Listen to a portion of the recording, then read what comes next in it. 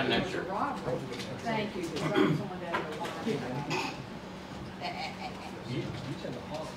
I'm getting ready to again because I bet I'm not sure. Maybe I'm wrong. Because I had itchy yesterday.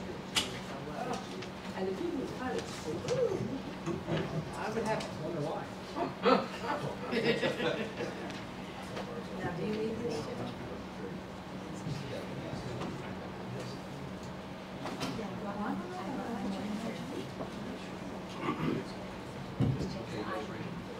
Are you here? Ready? Hi.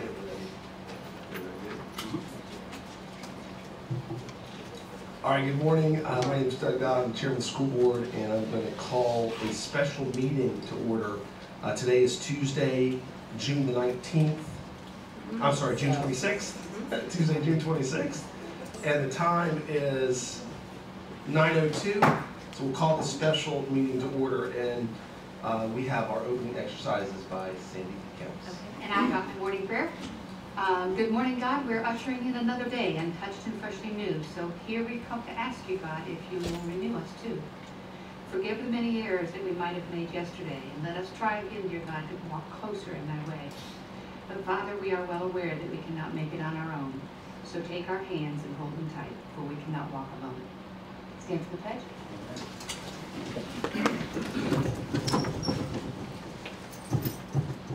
I pledge allegiance to the flag of the United States of America and to the republic for which it stands, one nation, under God, indivisible, with liberty and justice for all. All right, board members, we have some things to add to the agenda. So let me add on section 4, school support services. We want to add a number 6, 7, and 8.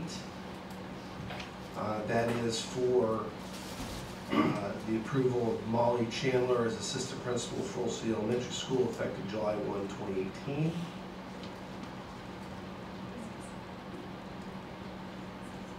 And then we're going to add number 7, which is to approve Amanda Haynes as assistant principal at Hernando Elementary School, effective July 1, 2018. And then item number 8 would be to approve Jamie Bays as assistant principal at LaCanto Primary School. And there's not an effective date on that. Is that July? July 1. Okay, July 1, as of July 1, effective July 1, 2018.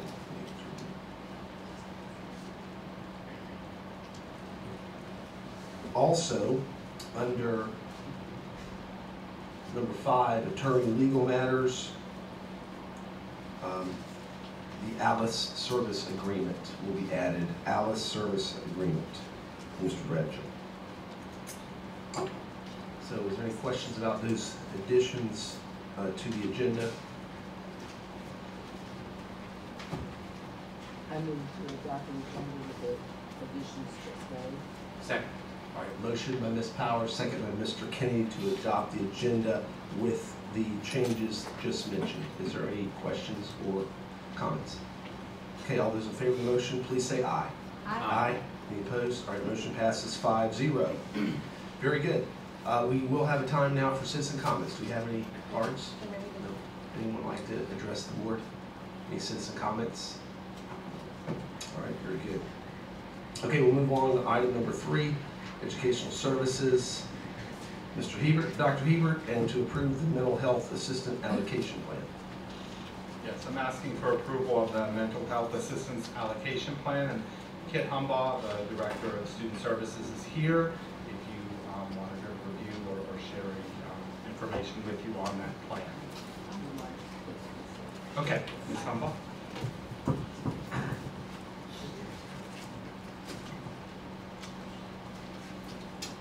Good morning.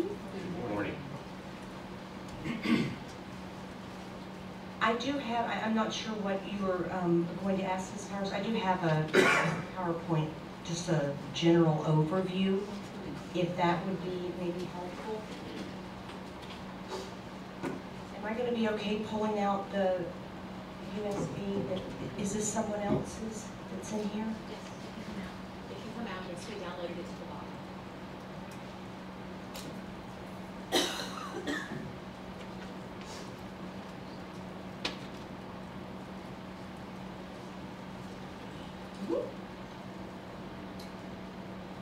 Yeah. While this is booting up, if I may, I would like to introduce Gina Dickey. She's the new coordinator of student services. Gina, this is our school board. And I believe you've met Mr. Bradshaw and Ms. Himmel, and Mr. Dodd is our chairman. And you met Mr. Kennedy, Sandy Counts, Ms.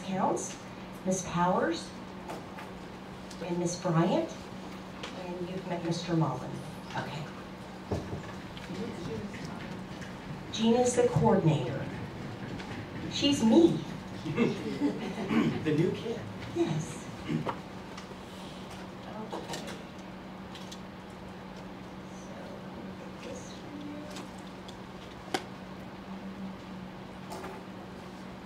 And Ms. Powers, could you just get your microphone on and maybe ask some questions? It's on, actually. No, just bring it down to you. Yes, it was reaching for the sky. What did you say?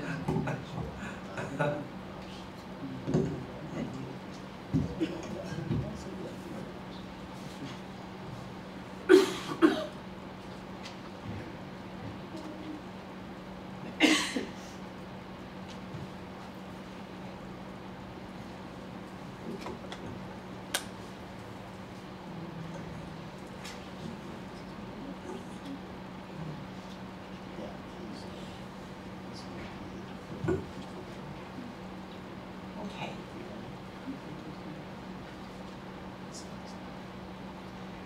So this is just, basically what this is an outline of everything that is in the plan that you all received last week.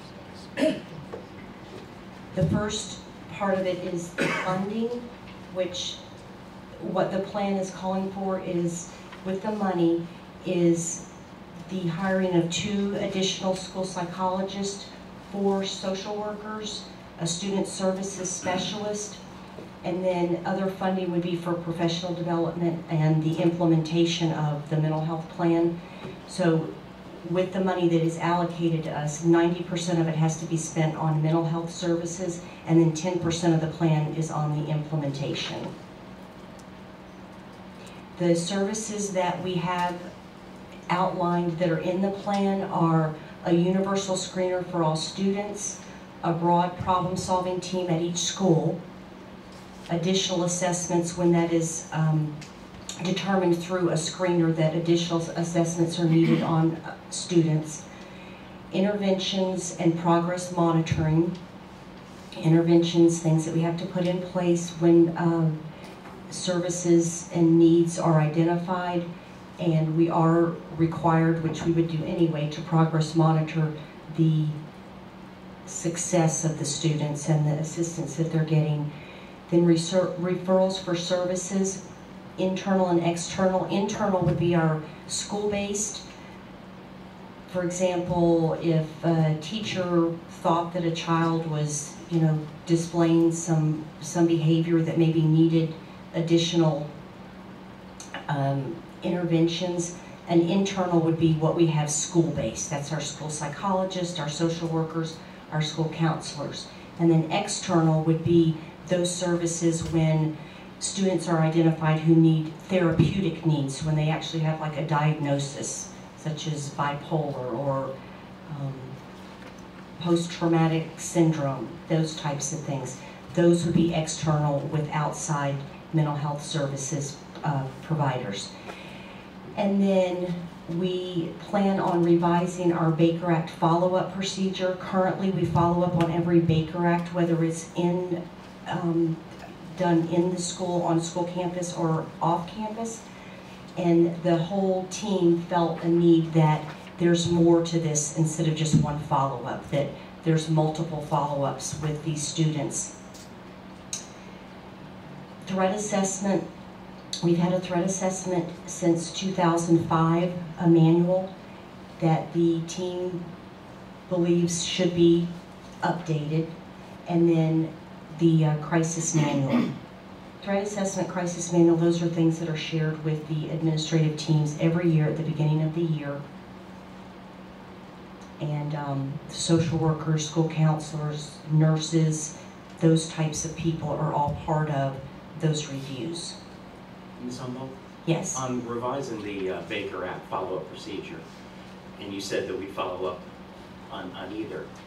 It was my understanding, though, that if they don't get if they get Baker Acted off campus, we don't, the state or no LED provides us with any information regarding a student that's Baker Acted off campus unless the family lets us That's be aware correct. of that. That's correct. And I would say this also to Chairman Dodd with your committee with Parkland. That's a problem because we are only now having as much information as we are voluntarily provided. Mhm. And but yet what we know is the burden is put on the school districts. So I Right. hope that changes. I mean, to me, there should be a way to have a secure database where that information is provided to you. I do too, and I can't even speculate how many there are off campus that we don't ever know about. We find out the ones off campus by either a student coming in and disclosing that information, or a parent calls, or I don't know if it's the right process, but sometimes some of the school SROs will share that with their school. Some SROs will not share that with their schools. When I came on board 5 years ago, every Baker Act that was done off campus was sent to student services, so we knew every single one. And then actually I hadn't been there but a couple of months, and that sharing of information stopped. So I don't know how many there would be total, because we just don't get that information when it's done off campus. And that's something I think maybe as a board, as we start developing things for our legislative agenda, that we talk with our legislative group, we need to ask Mhm. that that's something we need. And I know we're not going to be alone in that. And I will add, when we treat the ones off campus, when we receive that information, just like ones that would have happened on campus. We do the same process, the follow-up, monitoring, all of that. It's just that the follow-up procedure, that it needs to be a little more on a continuum, that we don't just meet one time, that student is still, Right. Let me just interrupt here, and I know Continue. Mr. Bradshaw might have some to add too on the threat assessment team requirement, though, that's in Senate Bill 7026. Now, that's going to require the sharing of information between agencies. So my question, I guess, is how are you going to ensure that we're getting that information? Because it is going to be available. It is going to be available to be shared with the school district through the threat assessment team. Mhm. So, that's something that we need to make sure that we're following up on now. Mr. Bradshaw, do you have any ideas or thoughts on that as far as how you read that in the bill? I mean, I haven't really had an idea what the other. Yeah. At the very least, though, locally, I wonder if that could be put into the contract, that's shared information. I would, that's true. Because, I mean, of information that they have, and I'll read the threat assessment part, and then if it can be part of the contract, then I'll try to add it to this one. because the other thing, too, is if a student is transferred from Marion County, from what Mr. Dodd said, we should then be having that information. right. But if we don't know they've been Baker Acted, 2 years earlier, and we need to be monitoring that or providing services or follow-up, and we're not going to have that information. And sometimes I think it's going to be that those agencies that we are really the only ones that we can depend on to get that information. We did add it to the behavior screening, which is a form that is completed when students first enter our school system, but it's a parent that fills out that. We have added what was required for, has your child ever been Baker Acted, mental health issues, etc. But if they choose to not give that information accurately, they just, say no, no, no, then we don't know about it. Some parents will disclose that, many of them don't. that if we had that from like law enforcement or, you know, mental health agencies that, you know, from other places, it would be so, so very helpful. Yeah, we were required actually by statutes, what's coming down now, to have that information and to act on that information and to follow up on that Right. information. So that's a requirement on us. Mm-hmm. We have to have that information from something else, and that's our problem. So we do need to have written into some sort of contract that this information needs to be provided for us to do the job that we're told we have to do from the state board. I'm looking at the threat assessment part of it, it lists multiple agencies that are supposed to share, so that's Right. probably gonna be some type of multiple party interlocutor. Because it's talking about, juvenile justice, law enforcement, school districts, Department of Children and Families, Department of Health, there's a whole lot of things, so they're probably doing. But this is though where we want to talk also to legislators to say that we can't be just dependent on having that information shared. There needs to be some centralization of a database or something. I agree. Because, Mhm. you know, with all the best intentions, Mhm. if that information isn't something that can be popped up, I mean, we would not expect law enforcement to be dependent on having their own database from Citrus County separate from Marion County. We can't do that if we're going to be, you know, doing what we're tasked to do. Right. Well, and you have to realize that, you know, the Baker Act is a temporary intervention. It's not meant to be a long-term solution for mental health issues. And that adds another component to this, because if a child was Baker Acted 2, 3, 4 years ago, they may not, I mean, very possibly they could be over the event that took place that caused them to be Baker Acted. And just because a child is Baker Acted, you know, up to 72 hours is what the law allows them to be evaluated for, and most of them aren't even close to that, but, you know, that doesn't mean that 2 weeks later, something else could happen. I mean, you know, it's really, but what the Baker Act is to address the issue immediate at hand. So I think the challenge for us is going to be, how are we following up on the Baker Act, and at what, you know, what point, I mean, how are we keeping track of mental health issues? The mobile reporting app that's going to be required, it's going to be forced down upon counties to react to issues of threats, is going to have to be addressed. And I know, you know, we've talked a little bit about that. We don't have a clear picture of how that's going to come out yet, but this is important stuff that we have to make sure we're following up on, we're staying on top of. And I agree with Mr. Kennedy, there still has to be some things done legislatively to make sure there is follow-up and there is a record and a sharing of that record, so that we can, you know, do what's right for kids. And if the information is not shared, it's like the buck stops there. The person not sharing is responsible. They have to give it to us for us to be able to act. Mhm. Maybe there should be something, you know, we say, well, we don't have any information to report that. I don't know. It needs to be well defined. It's not defined well. Yeah, and I do think it is going to have to be something legislation-wise, and I mean, it's not that I don't try to get that information. DCF is almost just does not share information. And I think that's going to change too. And, I think that's going to change. You know, from when there's an intake and things like that, even with Baker Acts, I mean, we don't get follow-ups from the centers or these other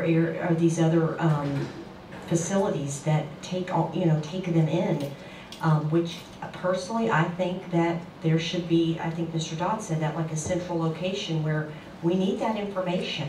We don't have to give every little detail, but just to know, you know, this is a student that you need to keep your eyes on. So hopefully that will change, because it's very much needed. Ms. Powers, did you have any, I had a couple questions, but I know you had brought up some things at first. Do you have anything else that you want to ask now, or? I just want to be sure that in some form that information is shared with us, and it's written into a contract or an agreement or whatever, but it's solid, that we should expect information from the agency, from some group that worked with the student. We need the information for us to be able to do our jobs. If a student is Baker Acted for trying to hurt himself and that sort of stuff, and he comes to school, which he can, next couple of days, I should know that I should keep my eye on this student Right. because he has tried to do Correct. this, but have no information. That's exactly right. And there has always been talk about the sharing in FizFin of somebody at a district having access to that. That's the whole network that shows, the things with child abuse and all of that, and it just never seems to go through and to get done where they give that access, to just even, one central person in the district that can be looking at that information. I remember reading an article, and this was my last comment, an article about the attempted suicides in the county of younger people, and it had this number on it. And I went to my notes, and I have this number. It was, my number, it was something like 87. The number presented in the paper was like 187. I'm saying, what? What is this? Called you to. Where did these numbers come from? But it's because we didn't have That's shared correct. information. We knew nothing about those who were not inside the school system. Right. Who had been Baker Act, attempted suicide or hurting themselves and stuff. And we keep track of that, on our report, but that's what I mean, that off-campus Baker Acts, that's not exactly accurate because we don't know of all of them, right? All right, I've got a question in regard to the credentialed versus licensed. Now, I know in your plan on page 4, you talk about the credentialed mental health providers employed by the district. But yet, I thought not all of our social workers are credentialed or licensed mental health. They're not, and they don't have to be. Right. So, but it said, then the next paragraph says, with the mental health allocated funds, the school district will employ the below credentialed staff to provide mental health services to students. So they're not all credentialed though, are they? Well, they're credentialed from the standpoint of what the state would require for you to have a school counselor. Like for a school counselor, they have to have a master's degree. A social worker, they have to have a bachelor's degree. And they are credentialed in terms of providing the services within like a school. Maybe that's not a good word. But they're not licensed, are they? That's the difference, no. Licensed would be like a social worker who goes on from a bachelor's degree and gets their master's degree and then takes the state test. They become a licensed clinical social worker. Those people can deal more with what we call therapeutic services. Ms. Powers and I had this conversation. Those are the ones that, like, they've had a diagnosis, you're targeting and trying to provide an intervention for a specific mental illness, so to speak, that a student has. That is not what the school counselors, the social workers are trained to do. They deal with mainly kids that have some problems, and then tier 1, tier 2, maybe some tier 3, some mental problems, but not anything that has been like therapeutic diagnosed. Then when it gets to that point, that's when we need the outside services. And the outside services basically are the centers and the Children's Home Society. That's correct. And yet we've heard a lot of issues with the centers in our county. So what is your view on the centers and what they offer us? Well, I know that they are restructuring. I met last week with the supervisor of children's services, and she has told me that they're coming up with a different plan. There's a new director. He's actually a medical doctor, and that they have a lot of different plans, so to speak, to put in place. It's just been inconsistent. The services that they've provided have been, they've been acceptable. It's just they've had so many changes that when things change, I feel like we're out of pocket for a little bit of time of not getting services that we need from them. Mike, let me just interrupt for 1 second. So my question to Ms. Himmelman is, and I I know the county is looking at the contract with the centers. And if that changes, that impacts us on this end too, is that correct?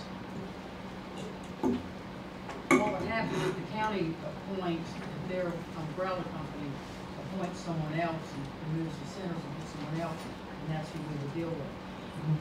So when Ms. Humboldt speaks of that, remember, they're just like everybody else, they've lost millions of dollars in funding, and I think they're trying to do work on that. I do, and this supervisor, her name is Diane Giamarco, has been by far the most, attentive and, just really, really trying to get some things together. And when I met with her last week, I said, I need to know that if we have referrals that need to be done outside of the school, that you can provide those services and that you can come to the school to provide those services. And she has assured me that's something that she's going to be working on. We're going to, probably in another week, to reconvene after she talks with them with the funding. It just seems like they hire a bunch of them and then something happens with funding and then they're gone. And now for us to have, why can't we have more providers? They have to come to the district and use a contract with the district, or we have 2 providers, the centers and Children's Home Society, but yet there's other providers out there. So my question is, are we really meeting the needs because we're so limited with who can offer services? Well, there are others that I'm working on, like Families First. There's a therapeutic place that's out of Ocala. I think it's the same one that is contracted with CERMI. But I've always felt like, and I think most agree, that we have to be very careful having contracts or,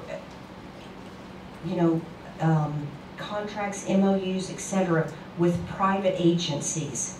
Because I think once you let a private agency in, then they all want to come in. I mean, you can't really discriminate.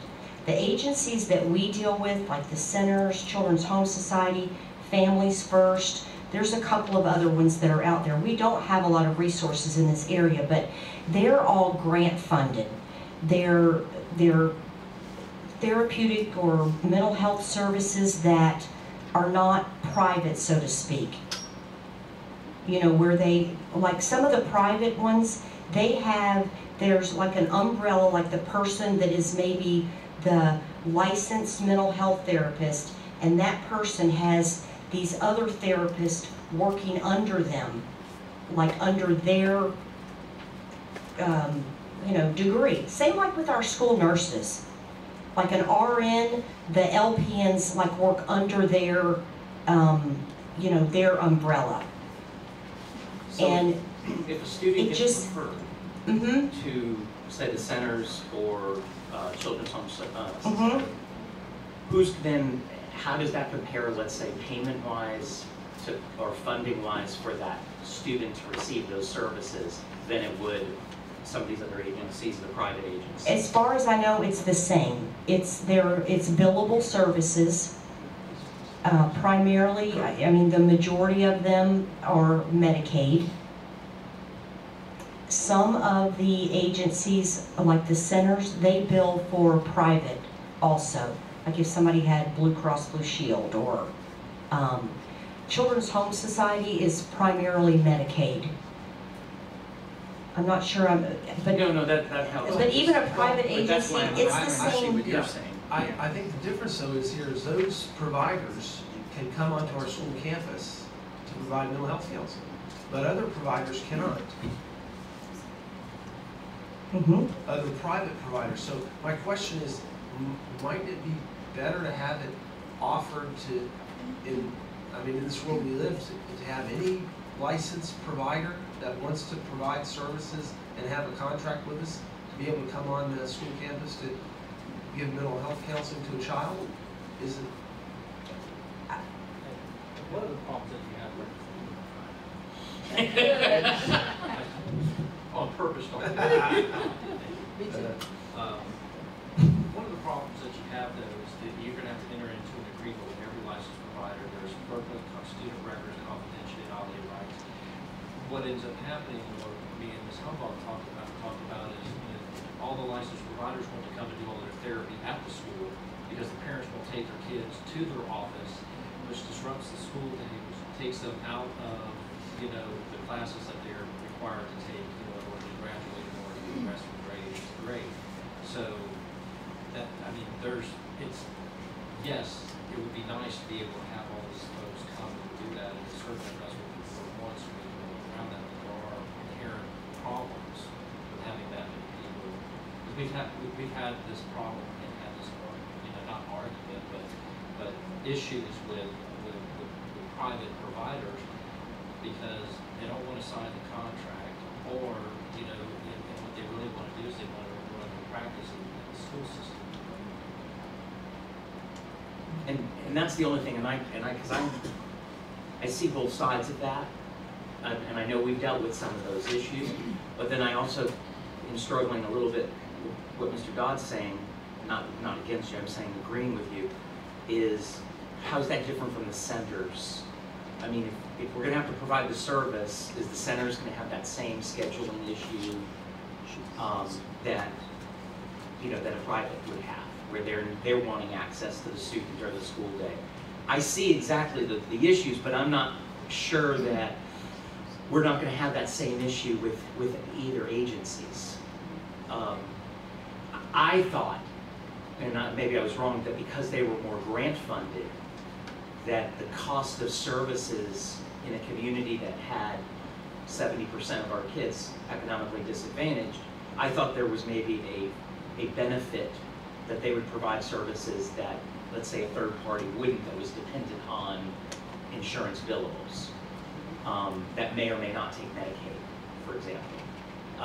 I don't know if that was the issue, because that to me would be a big factor if I'm referring a child and the centers will take any child and this particular agency will only take ones that take Blue Cross Blue Shield or something of that nature. That would concern me. Mm-hmm. I don't think and I can't say for sure that they all do take Medicaid. I know at one time that some take Medicaid, some do not take Medicaid.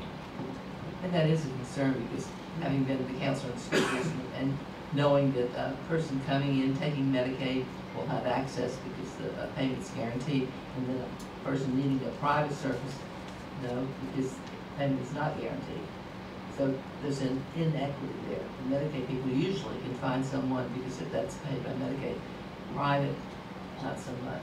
And also there's a philosophical difference too in how a therapist approaches a student. If you're looking at a group, say like the centers, you pretty well have a handle on the philosophical approach they have to working with the kids. If you're working with, and I used to be one of those, a person who is in private practice, they might have 20 different approaches, 20 different philosophies, so it's much more difficult to keep track of them and what they do. And you want to know what the philosophy of the group that you are bringing in is. And maybe I didn't explain that well before when I was saying people working under someone else's license. And it's exactly like what Ms. Powers is saying. I mean, they have maybe 15 counselors working under their license, and I don't know how much, it could be all these different approaches of, what their philosophy is, where I know that doesn't exist at the, like the centers, Children's Home Society. It's very consistent with how they treat the students. Mm-hmm.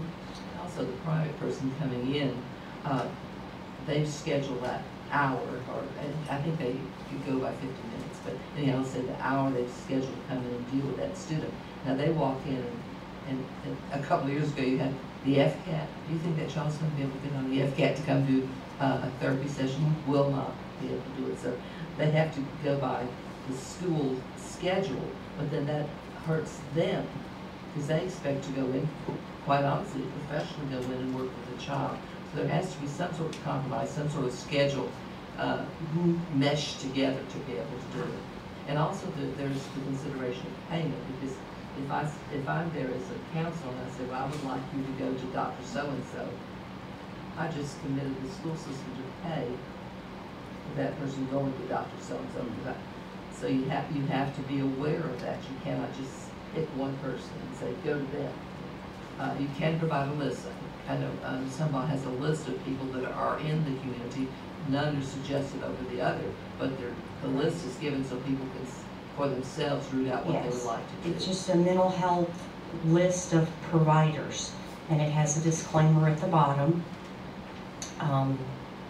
that, you know, for a parent's convenience. But through all of it, I can say, and I've worked with KIT many years, through all of it, as difficult as it can be to select what you want to do, it's done and it works. And KIT and the people in the school system, Sarah, y'all do it well. You face all these difficulties Mhm. and still you do it well in the child Thank you. resource services. But I wanted to ask this on Ms. Powers' comment though. Just because we contract with the centers and a child sees the centers, the school district's not obligated to pay the centers. No, I'm talking about a private provider. Yeah. Yeah, well, what I'm saying is, with the reputation of the centers as not being that strong in my view, and with only one other opportunity, Children's Home Society, is I would like to see the school district have more providers contracted, so that students could have the ability, while at school, to be involved with another provider. They obviously have to meet a contractual agreement, I agree. I mean, Mr. Bradshaw, obviously that's going to take place, and it's going to have to meet our standards, but that's just my opinion, so I just want to share. And I don't know that I'm hearing that I think we all would agree, more providers are a positive thing. What I think it is, and that's what I thought was going on in Citrus County, we have a limited number of providers that meet, let's say, the centers in Children's Home Society's criteria, without having to go to Marion County or Hernando County. Is that correct? Mhm. Is in Citrus County, other than centers in Children's Home Society, is there anyone else that we are not contracting with that would meet that same level? That could be mentioned, it's Callan and Families First? Yeah. But they're in I think they're based out of Marion, but again, I'm sure they're receiving funding. I think that these are agencies that we could get a contract with, like Families First. I've been working on, and I know she's working on a grant, is Melissa Bowermaster from Jesse's Place. Mhm. She and I have met several times, and that is about getting a counselor, mental health therapist in each one of the high schools, like on a regular basis, to come in. You know, it would be a referral. She does the billing, she would do all of that. Because a lot of the needs for there, students need to be seen there, but they don't get down to there. So we have felt like if they can come in and do some of that in the school, you know, like if you had one day a week at Citrus High School and one day a week at Chris River, maybe, you know, the middle schools as well, but focusing on secondary. I guess like with everybody, it's just kind of waiting on the funding and, you know, what's going to be available. But yes, there are other providers that we can certainly reach out to and have Mr. Bradshaw, you know, look over an agreement with them that would fall under that more of a grant-funded type group of people. With good reputations, good referrals, and I think Mr. Dodd is correct. To correct, we need more of them. Yes. Because if the county does replace or have another agency that does some of the services that the centers does, that would potentially be another one. It may mean we lose the centers too. So Right. we may just be trading one name for another name, which will necessarily add more, which I think we Right. want to do. But I mean, I agree. I think we do need to add more. It's just a question of where are they? Okay. And I know Ms. Sunbach can look at the education qualifications of those people who are added to be sure that they can provide the services we're looking for, not just the counseling services, like level 1, but they can provide therapeutic services. Right. That they're qualified and certified to provide therapeutic services. Right. The other question I had on the plan is with the training on the mental health awareness training for all school district staff that's going to be offered. That's new training for staff. Can you kind of expound on that a little bit for us on what the plan is there? Yes, you're way ahead of me, Mr. Oh, Dunn. I am. I'm sorry. No, I'm teasing, but I'll do it now.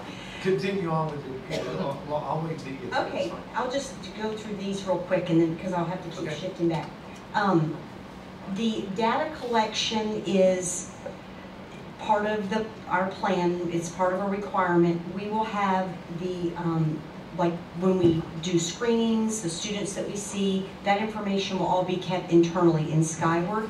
And then school reporting, referrals for, like when teachers, make a referral, like maybe a student needs to be seen, or when we make referrals for outside services, like external, we will have that within like an Excel database where, just so that we're keeping track of all of these students that are receiving services.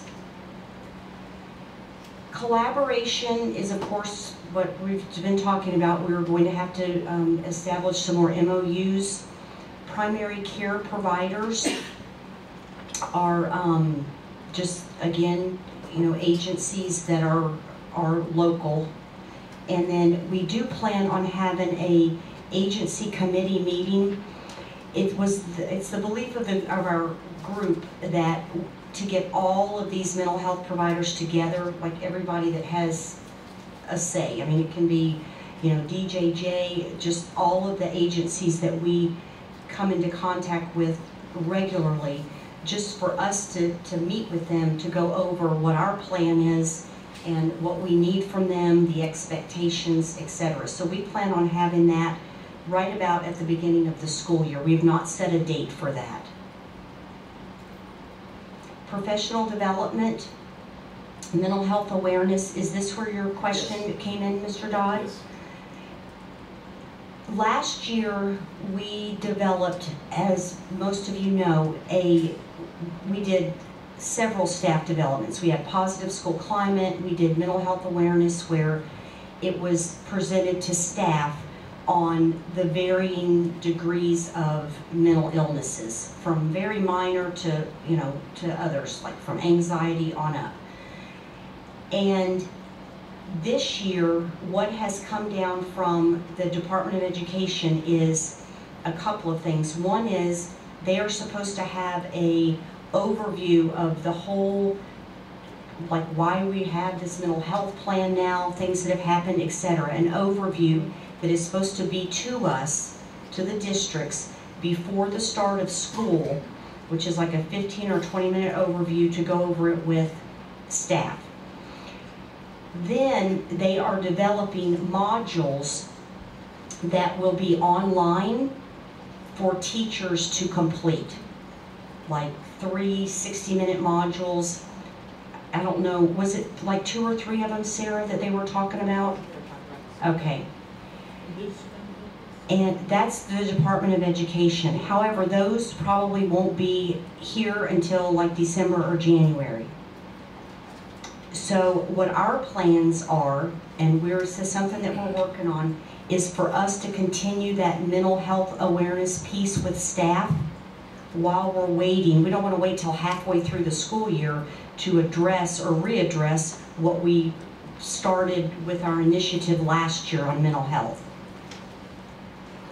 Then crisis threat assessment, that is professional development that, again, they do the reviews, but we've got new assistant principals, we have new counselors, etc., that we've got some professional development to do with those people as well as reviews.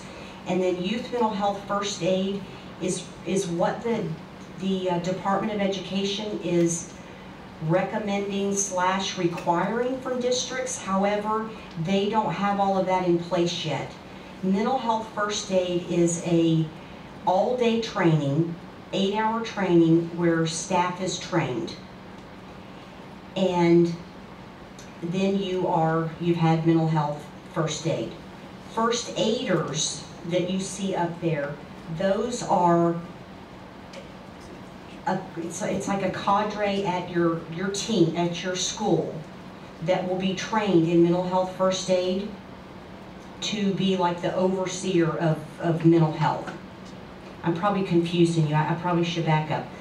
Let's say there's 2 people at each school that are first aiders. They go through that 8-hour training, and they've had the training. They can, share some of that information with the schools. As a district, we have to have, or need to have, probably 10, maybe a little bit more, of youth mental health first aid people who can actually train people. And that training takes like 3 days for you to become a certified mental health first aid trainer, to train these 2 people that the state is going to require at each one of our schools. So we're waiting on dates for that. It's not set up yet. Yes. Sarah, do you have anything else to say on that, or? No, just that we don't have the dates yet, and that we do have a youth mental health first aid training plan for all the school nurses. And I know some of the counselors and psychologists and social workers have jumped onto that training that was planned for the nurses. Right. So we will have some first aiders, but we need trainers. Right. And there are some slots available for that. And there are quite a few people in the district who have had this training. They've gotten the training through NAMI or just a variety, SEDNet of sources, but it's not something that everybody at a school has been trained on. It's nearly impossible for a whole staff to go through an 8-hour training. That's why they have opted for the first aiders, the 2 primary people at the school that have gone through the training, to have the knowledge and share it with their staff. Not train their staff, just share the information with them. And when we went to Tampa, I went to one of the breakout sessions that was the Sandy Hook Promise. Yes. And I made contact with the father of the 6-year-old that was killed, and shook his hand. But that's a free. And so I'm gonna leave you with all of this. Oh, good. They'll come, and they have programs for your middle, elementary, and high school, and your teachers, 6 to 7 hours for your teachers, and they cover exactly what we've been talking about: the social isolation, the threats, the mental illness, behavior skills, and things like that. And it's free because of the foundation from Sandy Hook. So I'll leave that information. Oh, that will be good. That's something else that we need to bring into the county. And that's one of the resources, the website or something that was shared with us at our the training that Sarah and I and several others attended for 2 days on the coming up with this plan. That was one of the resources. It is all online. How about your hard copy? Very good, thank you. And then Blair Friedman is in charge of the state of Florida, and we contact her for dates. But I'll tell you, it was a very successful breakout session, so Very good. you need to call her and get online. It's a program that's worked in many other counties. Okay. And you know, kid, after all this training is done, when someone's going to do that 10 hours or 8 hours or whatever, they almost need de-escalation because it is almost overwhelming. And you walk out of your room into the hallway, and suddenly everyone in the whole hallway has a problem. You've got to refer everyone immediately. Yes. So it needs some de-escalation Yes. afterwards. Yes. Did you have another question about that, Mr. Dodd? No, I'm good. No, that's good, okay. Oh, I have another question. Do you have a question? Oh, how about those who work with us? Say maybe someone in an SRO, let's say an SRO. Are they going to receive some training to be able to see what we see or know what we know, or from our viewpoint be able to understand what we're dealing with? Will there be some training that is included for them to receive, or no? There's a statute, the SROs now have to have additional level of training to qualify as an SRO. So they'll be learning some of the very same things we are, so we'll both be on the same page.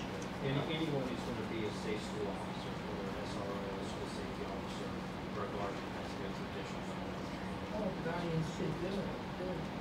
I don't know that it says specifically, though, and I'm not sure that's what you're asking, who provides that training to them. Who does? Mr. Bradshaw, say, who provides it? Are they going to coordinate with us? It just says undergo criminal background checks, drug testing, and a psychological evaluation. I do think they have to have some form of training. Would you check on that? Because if we're coordinating, it would be great if we're both taking the same thing, know the same stuff. It's great. Yes. Everything goes rapid if you do that. And then student education is mental health, wellness, awareness, and understanding.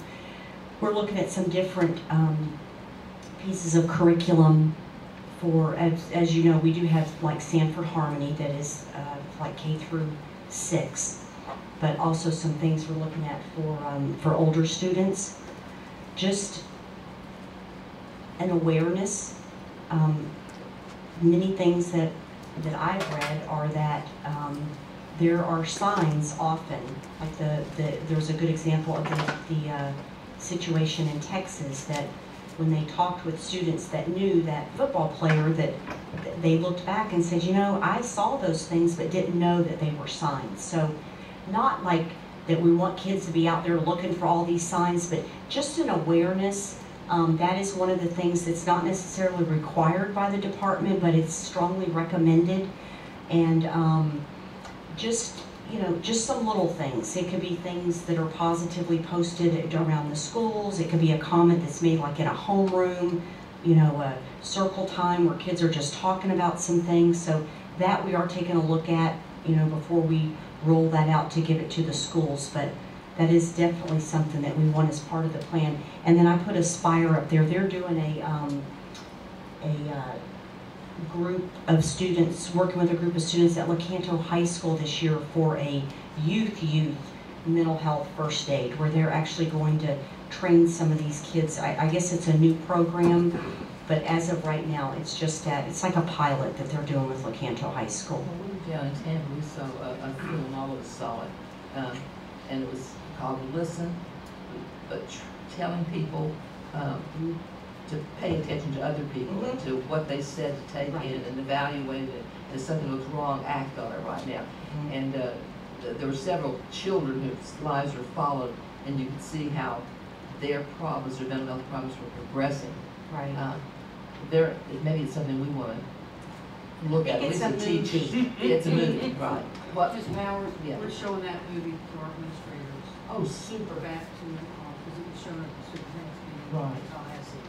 And then we'll see where we want to expand it.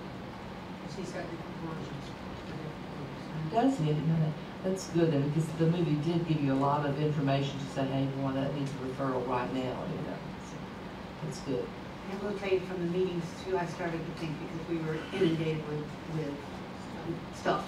And I started to think, well, we require physical education. And maybe as we start to develop a curriculum, and especially with the Aspire group, because they help a lot with our health classes. But I started to think, why don't we require a curriculum and require the kids to take mental education just like we have them Physical education. And so I'm thinking that we do need to beef up that curriculum, and it'd probably be very easy to do, and we'll have some flack from parents for interfering with them, but I think it's something that we need to consider. And you know, I know we've kind of talked about before, Mr. Sheffield used to bring it in, but maybe it's a good time to have the River Project or somebody come back in, because I think some of that's incorporated into that, and it'd be, yeah, Aspire that has that, and it might be something just have them do on a workshop day or something, just review that.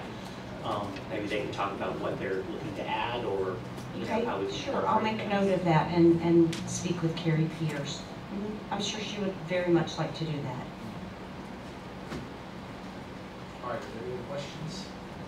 Thank you. And now we need to have a motion. I move to approve the mental health assistance allocation plan. Second. All right, motion by Ms. Bryant, second by Ms. Powers to approve the mental health assistance allocation plan. Is there any other discussion? Any questions? Okay, all those in favor of the motions, please say aye. Aye. Aye. Any opposed? All right, motion passes 5-0. Ms. Humbaugh, thank you for coming in and Great for work. spending this time with us. And Ms. Dickey, we wish you the best in your position. All right, item number 4, school support services. Ms. Frank. Good morning. Ask the board's approval of the instructional and support recommendations as listed on the goldenrod. Looks like we had some people that got their teaching certificate and are moving to the teaching field. That's a good thing to see. Move that we approve the personnel operation and support staff as recommended by the superintendent on the goldenrod. Second. All right, motion by Ms. Count, second by Mr. Kennedy to approve the instructional support recommendations on the goldenrod. Have any questions? All those in favor of the motion, please say aye. Aye. Any opposed? Motion passes 5-0. We currently have 44 instructional positions posted, and some of those that are posted are the administrators are in the middle of hiring for them, but they don't like to take the position down until the person has been cleared. And we have 19 support positions posted. Of the 44, of the ones that the teachers have, how many of that they're working on right now? I do not have that exact number. They come in throughout the day, so maybe I would say right now we have 10 or 15 that are in the process. All right. Well done. I'm not gonna wait when I say this, that's actually seems pretty good for this time of the year. Yes, it's compared to the last few years, yes. Yeah. I feel like that's a good place to be. And they're calling every day for hires, which is a good thing. Okay, second item is to ask the board's approval of the 2018-2019 market adjustment for administrators. As the board is aware, the market adjustment for teachers for the 3 years was approved last year. And so this year it is based on the number of days for administrators. It comes out to $6.12 a day for teachers, so it would be the same for administrators based on the number of days they work. Move approval of the 2018-2019 market adjustment for administrators. Second. All right, motion by Mr. Kennedy, second by Ms. Powers to approve the 2018-2019 market adjustment for administrators. Is there any questions? All those in favor of the motion, please say aye. Aye. Any opposed? All right, motion passes 5-0. Number 3 is to ask the board's approval of the 2018-2019 administrator placement schedules. We have one for both school administrators and one for district administrators. And the reason we need to increase the placement charts is because of the market adjustments. We want to keep that competitive. I move the approval of the 2018-2019 administrative placement schedules. Second. All right, motion by Ms. Bryant, second by Ms. Counts to approve the 2018-2019 new administrator placement schedules. Is there any discussion? All those in favor of the motion, please say aye. Aye. Any opposed? All right, motion passes 5-0. Number 4 is to ask the board's approval of the updated job description for school social worker, and Kit is here as well if you have any questions. There was one change from the previous copy of the job description, which you have in front of you, and it is number 10, and it says to serve as active members of the school intervention teams and problem-solving teams associated with crisis, threat assessments, mental health, and attendance. I'm assuming that's partly due to 7026. Yes, that is correct. Move approval of the updated job description for social workers. Second. All right, motion by Mr. Kennedy, second by Ms. Counts to approve the updated job description for school social workers with that change that Ms. Swain mentioned. Is there any other discussion? I'd just like to compliment you on the clarity of the new job description. Very nice. Thank you to Kit as well. Any other questions? I think we're working on too, the master's degree in social work. As the social workers come in, encouraging them to go on to the master's, is that what we're doing? Yes, ma'am, that is correct. Thank you. Anyone else? Okay, all those in favor of the motion, please say aye. Aye. Any opposed? Motion passes 5-0. Number 5 is to ask the board's approval on the new job description for food service maintenance foreman, and the board has a new copy. We did change the area of supervises to besides the journeyman kitchen equipment mechanics, all other assigned personnel. So if Mr. Pistoni has other personnel that he feels needs to be assigned under that person, we will be able to do that. All right, can you tell me that one more time? That's different from what we have on Yes, sir. Okay. In the previous one, it said supervises journeyman kitchen equipment mechanics, and we added and all assigned support personnel.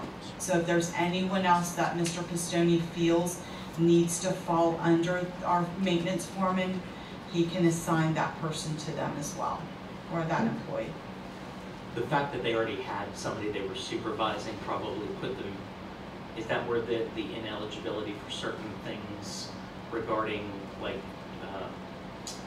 true time issues or evaluations? Like a head custodian, I'm thinking, does not, I think, directly supervise anyone. Is that correct? So this person would already have not been eligible, let's say, to be a teamster or something of that nature. Mr. Pistone? Mr. Pistone will still do the evaluation, and that person will still fall under them as far as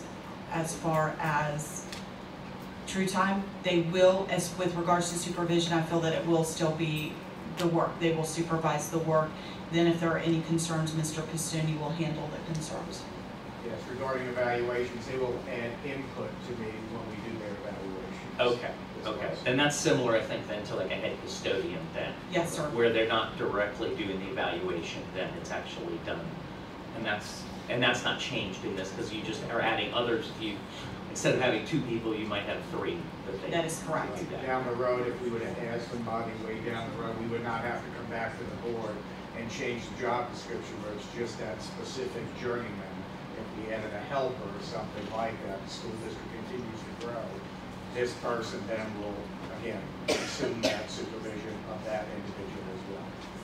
And where on there is this again? I still don't see it this way on the change. What number? It says supervisors. Right here. Okay, so this isn't a performance responsibility. Okay, You I are got you. correct, yes. I got you. I was looking at the performance responsibility. Okay, very good, thank you. What is the 100 pounds that could be required? If we have to lift any type of refrigerant, sometimes those canisters can be very heavy or anything. I mean, our guys lift a lot of different equipment. If we have to move a piece of equipment, they have to be able to somewhat lift that and move it. Usually they get help, that's why we have 2 guys. But we definitely have to make sure we have some strong guys. I can see that, and they have to be extras, and they have to work in wet, cold, hot, freezing conditions. That's not enticing, that description. All right, is there a motion? I move to approve the new job description for food service maintenance foreman. Second. Motion by Ms. Bryant, second by Ms. Powers to approve the new job description for food service maintenance foreman. Is there any discussion? All those in favor of the motion, please say aye. Aye. Any opposed? Motion passes 5-0. Thank you, Mr. Pistone. Number 6 is to ask the board's approval for Molly Chandler to be named assistant principal at Floral City Elementary effective July 16th, 2018. Move approval. Second. All right, motion by Mr. Kennedy, second by Ms. Bryant to approve Molly Chandler as assistant principal at Floral City Elementary School effective July 1, 2018. Any discussion or comments? Great choice. Her Hate for head contract date will services be to July this. 16th. Yes, Ms. Counts had a question there, July. Her contract date will begin July 16th. Okay. So effective July 16th? Yes, sir. Yes, sir, either one. Okay. Okay. All right, thank you, Ms. Counts. Okay, any other questions? All right, all those in favor of the motion, please say aye. Aye. Any opposed? All right, motion passes 5-0. Ask the board's approval for Amanda Haynes to be named as assistant principal at Hernando Elementary School with an effective start date of July 16th, 2018. I move to approve Amanda Hayes as principal of Hernando Elementary School effective July 1st, 2018. Second? All right, and now, I think we're saying July 16th though? Is that what you said, Mrs. Sweeney? Yes, yes. July 16th. July 16th. July 16th, okay. Is that who you regents? Okay. Ms. Powers made a motion to approve Amanda Haynes, assistant principal, Hernando Elementary School, effective July 16th, seconded by Ms. Counts. Is there any other questions or discussion? All right, all those in favor of the motion, please say aye. Aye. Aye. Any opposed? All right, motion passes 5-0. Retired Nancy Haynes just screamed somewhere. Yes. Number 8 is to ask the board's approval for Jamie Bays to be named assistant principal at Lecanto Primary School with an effective start date of July 16th, 2018. Move approval of Jamie Bays as assistant principal at the Campo Primary as of July 16th. Second. All right, motion by Ms. Counts, second by Ms. Bryant, to approve Jamie Bays as assistant principal at Canto Primary School effective July 16th, 2018. Any questions or comments? All right, seeing none, all those in favor of the motion, please say aye. Aye. Aye. Any opposed? All right, motion passes 5-0. And they wanted me to let you know that they would have been here today, but they are at the strategic planning day. So that is where they are planning for next year. Okay. I love the form she gives, she's really clear. All right, Ms. Swain, thank you very much. All right, next item on the agenda is item number 5, our attorney, Mr. Bradshaw, and the Alice Service Agreement.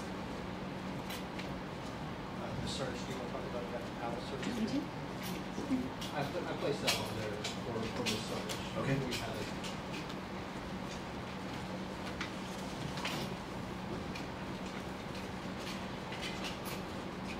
Good morning. Good morning. As you know, we've been moving forward to become an ALICE certified district beginning in August at our school sites. It is an enhanced lockdown procedure, and the process we had gone through was we had a sampling of administrators go through some initial training who felt this was a very good program for us to be part of. We took it to our safety and security committee that Mr. Dodd's a part of, and then we had a shade session with you all and gave you more detail on what the ALICE lockdown procedures would entail. So we are coming forward now asking that we move forward with the master service agreement to keep moving in the direction and to become an ALICE certified district in August. Any questions? Can you, okay, okay. Yeah, the Alice Services Agreement. Second. All right, motion by Ms. Powers, second by Ms. Bryant to approve the Alice When we Service talked about it Agreement. earlier, Good. it was a 3-year. 3-year option. Is it a 1-year or a 3-year? We normally commit. Okay, that's what I thought. Okay. And the Sheriff's Office involvement, as far as, can you share with the board a little bit about what's going on? Yes, I had an opportunity to meet with folks from the Sheriff's Office to share with them how we felt about this. We had already initially mentioned it to them 6 weeks ago, but I met with them in the last couple of weeks and told them where we're at in the process, asked them their feelings on it, and they endorse it as well. They're on board with this, and they'll support it and assist us with this. And we do have always one member of the Sheriff's Office at the Safety and Security meeting, committee, it's usually Sergeant Frank. But I think at the last meeting you had, you will share that. It was Lieutenant Farmer at the last meeting. Ron was not available to attend. But Ron has been involved in these discussions from the onset, which started 2 or 3 months ago. And of course, we know that they have to be an active part of the drills that we do and this program. And this is an established program that has a good track record. And I think, Mr. Bradshaw, from what you've read over it too, everything looks good with the contract. And this is the recommendation of Ms. Emmons, right?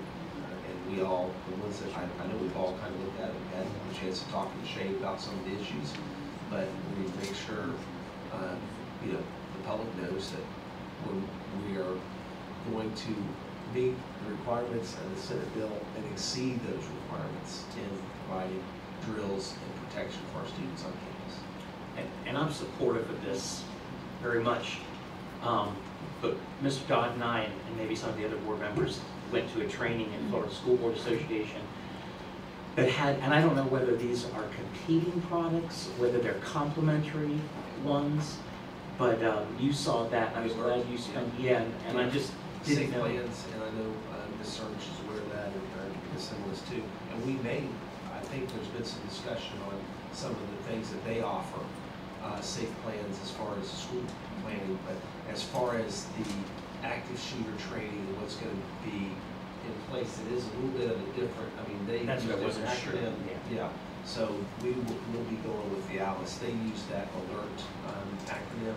I think you've probably seen it, but it is real Very simple. similar. Yeah, It very seemed simple. very similar, and it just, but they did have some things that were interesting, so again, I'm supportive of that. This is research-based, and there are steps we can take to become an actual ALICE certified district, and we're going to take those steps. Okay. We have a motion on the floor. Is there any other comments? Okay. All those in favor of the motion, please say aye. Aye. Any opposed? All right, motion passes 5-0. Thank you. Okay, thank you. Mr. Bradshaw, do you have any other items? I do want to give you an update on the SRO contract and other issues that are going. I had sent a draft SRO agreement over to the county and to the sheriff's office. The county was fine. There were some issues in regards to the SRO contract. I had a conversation with their attorney. I think we worked through most of them. One of the bigger issues is the providing of coverage during summer school. The sheriff was under the impression that we had never mentioned summer school. He didn't know that they would have to provide coverage during summer school. And I think y'all can go back through and look. I mean, we had talked about a 10-month contract versus a 12-month contract. One of the biggest issues that came out of that was in March when the law took effect, March 9th, and it was the 14th or somewhere right around there, we had our board meeting. And the board voted to fund half of the I think 5 additional SROs through the end of June. I think that number kind of rounded out to roughly $96,400.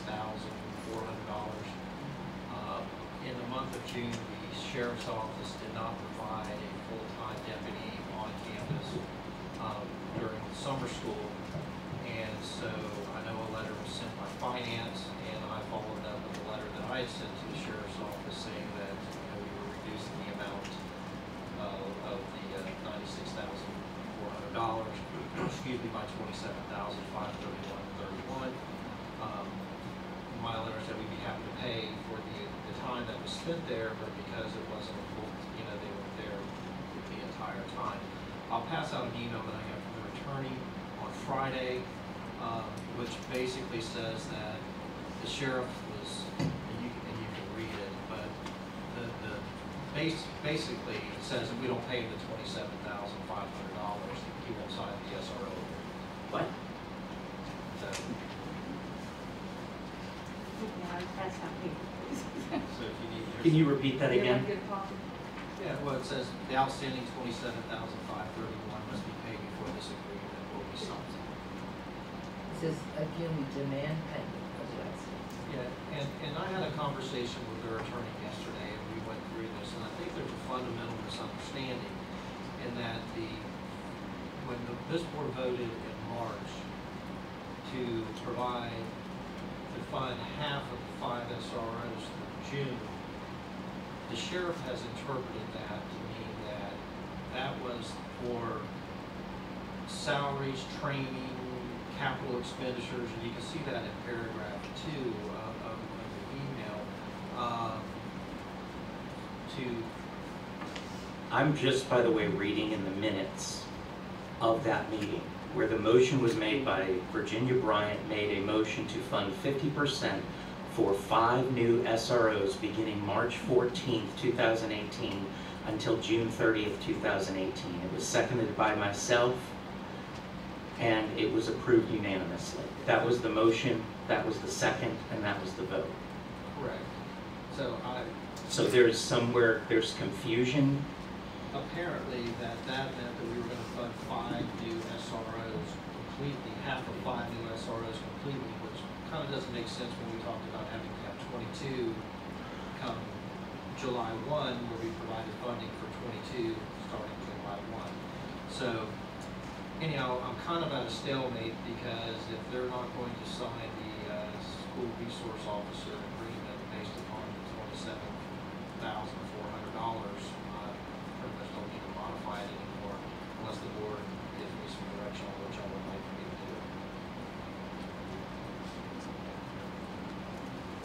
basically, this is asking for us to pay them for services never rendered.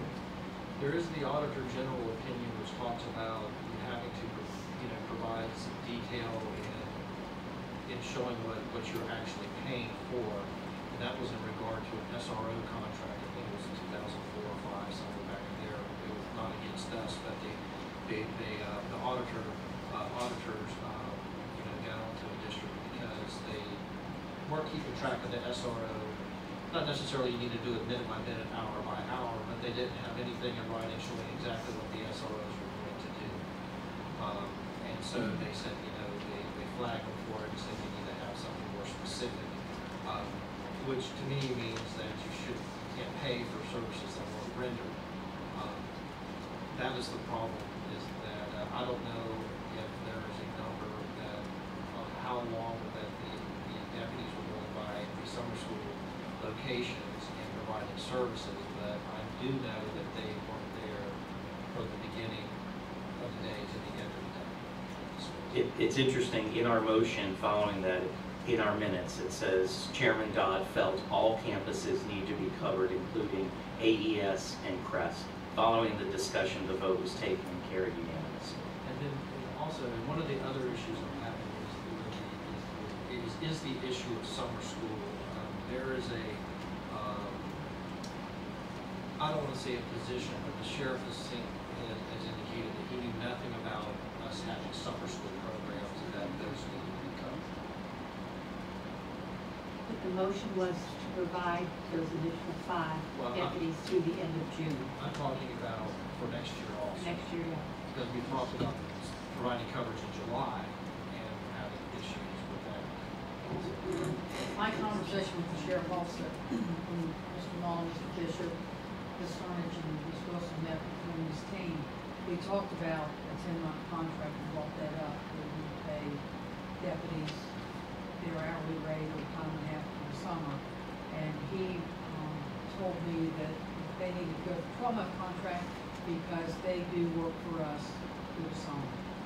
So that was where we left that meeting, knowing that you all had approved that money, that they would be covering our schools in the summer. $1 million motion. Correct. That was July 1 through June 30th, 1892.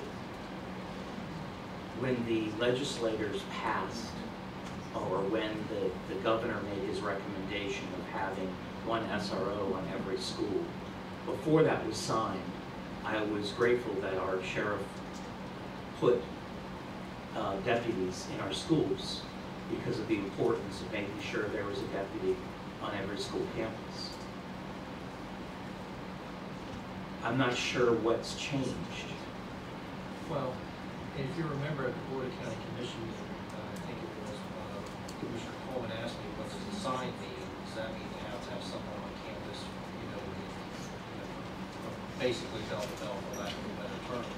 And I don't believe that's what the law says. I think that that's what the intent was, although it's not what it says. I know there are multiple districts that cannot comply with that. You have bigger districts where it ends up being a situation where they're still at primary and elementary schools going to have, 1 SRO per so many schools, because the numbers aren't there where you can have that many new SROs. If you have to have 85 or 100 new SROs, there's no way to have that many people, starting August 10th. But isn't that what we paid for, was to say that we were going to ensure that we had deputies and replacement deputies to ensure that high level of service? Correct. Correct.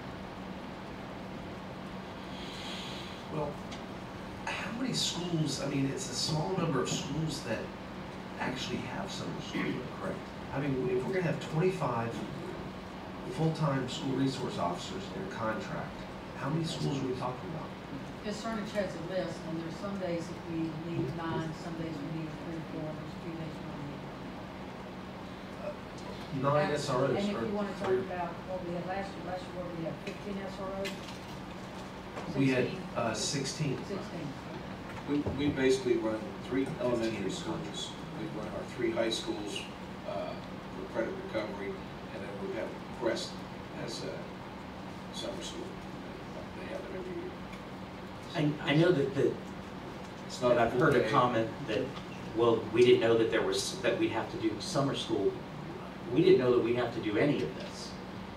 This is, I mean, that's a change in the law completely as to, because prior to that, we've been exceeding any of the mandates prior to 7026 going in. So none of us knew what we would be needing to do until 7026. Correct. I mean, that's why I indicated, I thought we complied with the law the day that it was passed, because we have been very diligent in school safety and had already provided an SRO for every high school, middle school, and then for most elementary schools and primary schools, I think it's about 1 per 3. And so I thought, my opinion was we complied on the day that it was passed. Summer school, I'm not quite sure, we had an SRO or what that was assigned there during the summer school, but I also explained that even if we didn't have SROs at summer school last year, everybody's working under a new set of rules now. Right now with 7026, which has implemented that you at least have to have somebody assigned there, and take that for what it means is that you need someone there from Delaware, which I think is, which all of us I know agree that's the best option. But I don't think that legally, I think you can have like the Canto complex. You probably don't need to have as many out there. But we are putting one in every facility. And we're talking about two different things. Like the month of June, there really isn't a contract in place for what we're doing. There's an interpretation. One is theirs and one is ours. For July, Mr. Bradshaw is working diligently to try to get a contract in place for July. So we can treat this as two different discussions, get direction from you, or Although I am having a kickback on the summer. But that's why I say in June, I mean, before we even voted on this in June, the sheriff, and I respect the sheriff for doing this, the sheriff put deputies in the schools immediately. We didn't wait for a contract.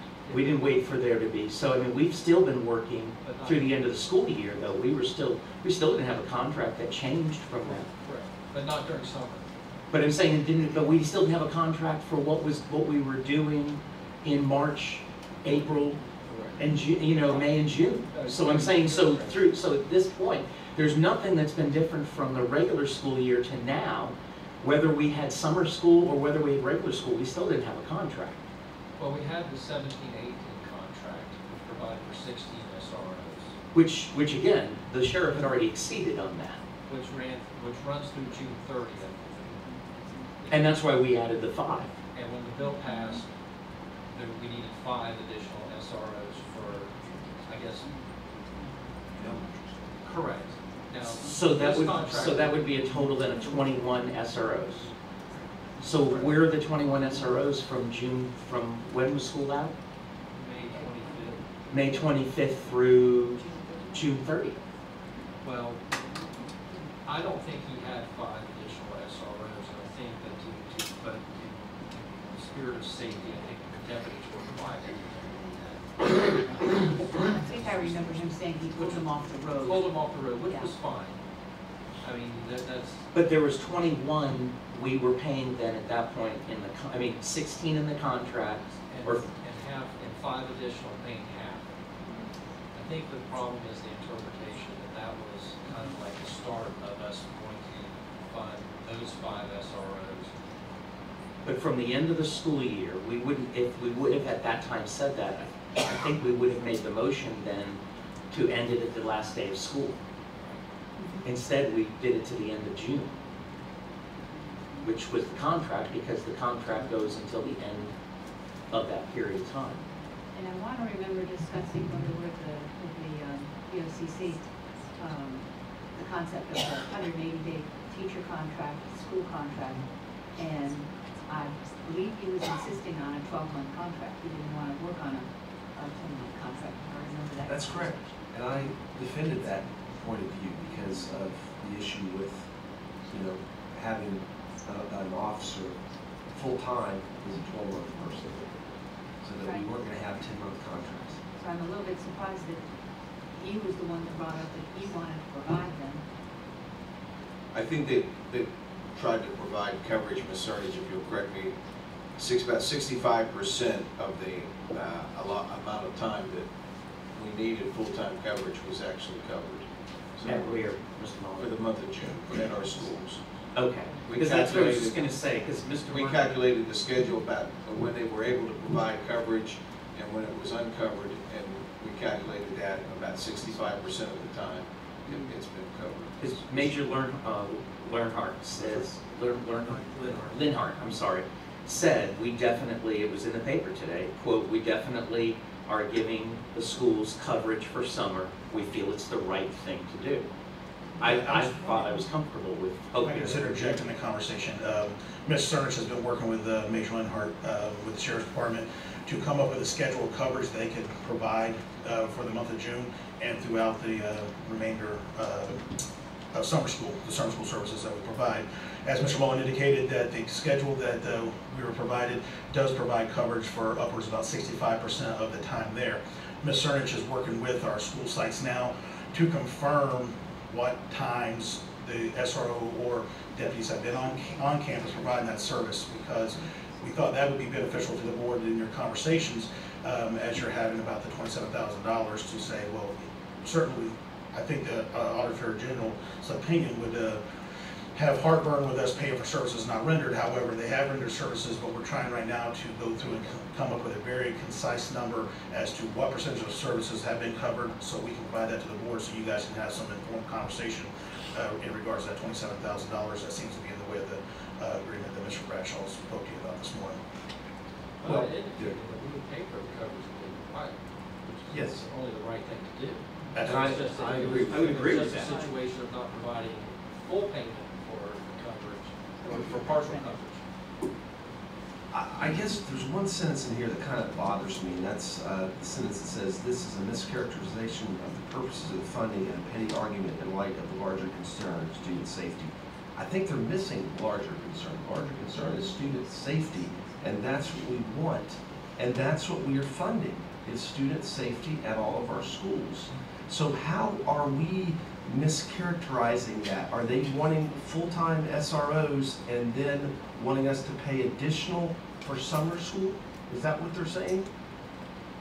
It may turn into that because we are still discussing, I had placed in the original agreement that it was for the regular session and summer school, and they are taking out taking out summer school. So with the argument that 2-month period is when SROs make up comp time for working more hours during the school year, for when they get their training, for vacations, the other things that they typically don't do during the school year because they're out of school 5 days a week. But the flip side of that is in years past, we've had 16 SROs, and I think that included a sergeant, a lieutenant as supervisors, but now we're going to have 22 with 3 additional people as with three supervisors. I don't understand why some of those folks can't, cover some of these schools during summer school with other SROs while other ones go and get. Our staff has to do that all the time. We're always having to take our 12-month staff, using it to cover and do coverage for our 10 and 11 month. But Mr. Dodd, agreeing with what your concerns that you said, again in the paper today, the major was quoted as saying the Florida Sheriff's Association's attorney has said that he doesn't interpret the bill and the law to be for summer schools and just for normal school session. Well, that concerns me to say that we're having a different standard we're going to apply for summer school kids than we are for our traditional school year kids. I think that's a very concerning quote. What article are you with? It was by reporter Zervis. Who's sitting in the back?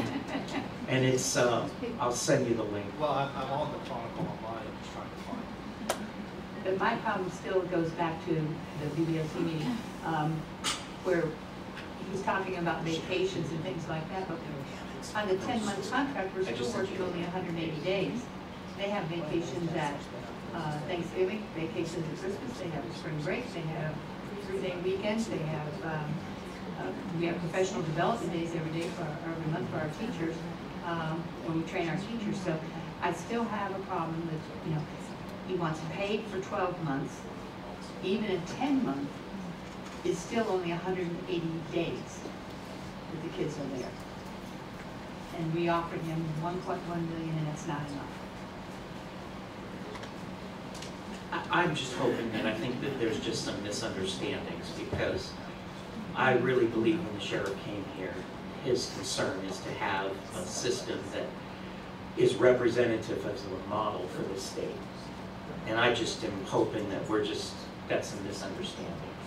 Yeah, I agree. I mean, this kind of catches me, I wouldn't say off guard, but I'm a little surprised because I thought we were all on the same page with social safety and the requirement to have, protection for our students while they're on campus. So, I can understand though in some ways as far as this year with schedules and with plans that the SROs have already had, but it's still a management issue. But did you say, Mr. Bradshaw, that going forward even into next summer or next summer that it would impact next summer as well? I'm still having that conversation with our I'm unsure as to where we are on coverage next year. See, I took the focus totally different at the BOCC meeting. I thought the focus was on the money because the commissioners were saying they're not funding anything. He was asking for more money than we really had and we're going to get. And I saw the focus not on the protection of children, but I saw the focus on how much money are we going to have to pay. And that's why my position has been to not tell the sheriff where he needs to spend the money, but for him to is right. And I thought that 25. We agreed to 1.1 million, which was a significant amount over what our state funding is, in order to say this is the model that he believes is necessary to keep our students safe, and we have exceeded that. And it's not enough.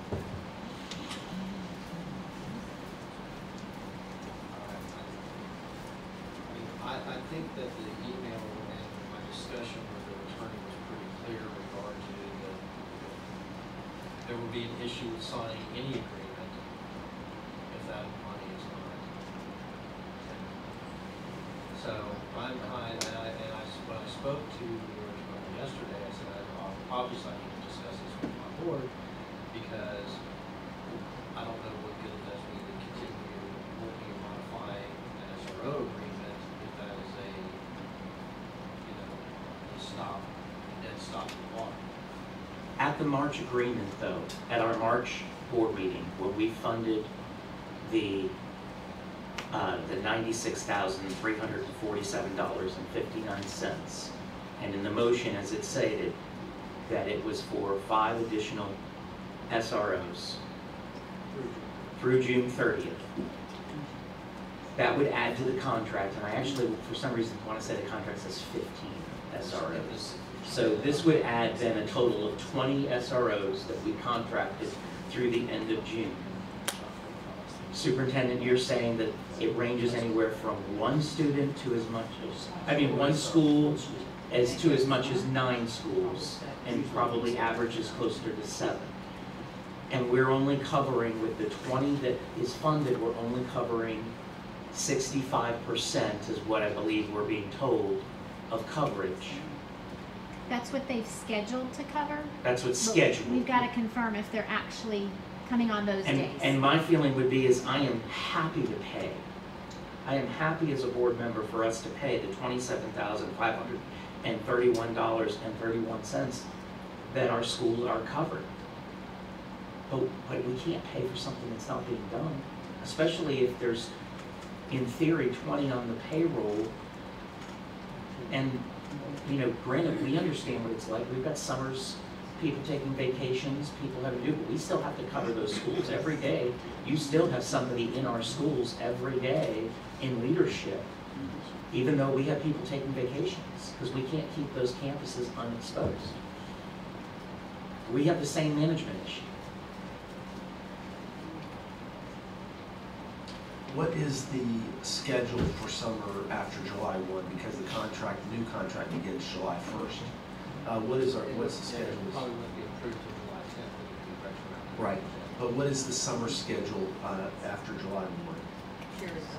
We need even less in July than we did in June. Could you come on up to the podium, please?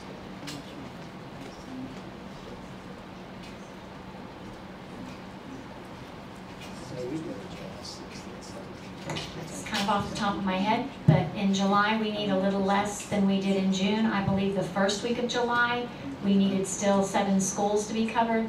The second week, I believe we needed 3 or 4 schools to be covered. And then the third and fourth week, we've only got 1 school that's got something going on. That's off the top of my head. And understand that this is a new contract, so we're reaching an agreement, that maintenance is around $92,000. Did you take the roughly, it's a little more, yeah, take the roughly more, it's a little more than 1.1 million, but it's on a monthly payment, so it's 92 something. Okay, so the expectation we all have is the schools are going to be covered when students are at school. And I think to give what I'm thinking to give Mr. Bradshaw direction is we make sure that as of the new contract, that is expected starting July 1 of 2018. That is why we have SROs on 12-month contracts. And it's a simple management solution that I think can be worked through with the numbers that they have. Now, as far as paying the money, honestly, I know there's an argument that they didn't render the service, so let's not pay them the money. But I would just much rather pay them the money that we said and make sure that takes place. Make sure, though, that they know that that is what we require and that it's totally clarified as of July 1, 2018, in the next contract, that there's no communication problems. That's what's expected. Now, that's just my idea. So, board, obviously, you guys can bring up some other thoughts on this. Ms. White. I'd like to say that in the interest of caring for our children, we'd like to have protection whenever there's a child on campus. That's us.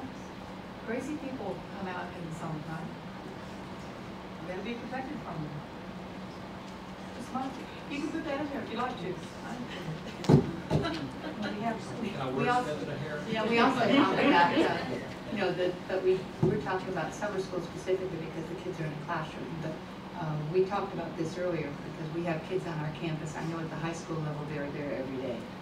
There are band camps, there's RO, so I don't think we can say whenever there are kids on campus. It starts school. It starts school.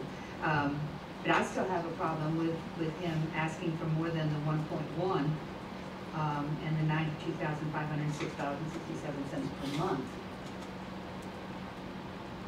And then we look at how many they're working in the June and July, and paying $92,506 for 7 schools for 1 week, 4 schools for another week, and maybe 1 school for 2 weeks. It's 2 separate. Right. It's 2 separate agreements. Yeah. There's the numbers fall too close together, which cause me some confusion. But you have from the March 14th, I believe it was board meeting, through June 30th, and that was really, the law got passed, the sheriff wanted to put 5 additional SRO, deputies in the schools. This board voted to pay half the cost of doing it. That's roughly what happened. Then we came into negotiating what we're going to do starting July 1 for all of next year. And that's, we came to a number, it's a little more than 1.1 million. You divide it by 12, and you're going to pay that amount out every single month, which is fine. I think the expectation is, though, that there will be some coverage for that amount of money. And it's even though there will have to be less SROs working during June, July, the money's gonna be the same, but we have agreed that that's the coverage that we agree to. That's the same way we do our teachers. We paid them for 100 So the for first 6 days and we discussion, spread it over 12. first thing we need is direction for the month of June. So we pay, like Mr. Dodd said, it's $427,000, we were paying for when they were there. That's what we need direction first before we get to the July 1 contract. I think they have to tell Ms. Surdich how many hours they provided service, and then we'll pay for those hours, but we're not gonna return the 27. We're gonna still want that money back. You're gonna say a percentage though, Yeah, if they work, we'll pay them for what they work, but if they didn't work, then we're gonna wind up with an audit problem later. We've already gone into our reserves, which is gonna reduce our school effective. And so then if we come up with a bum audit because we paid for services not rendered, our job is to be good stewards of our tax dollars' money. Is it possible for us to pay them the $27,500, just for simple figures?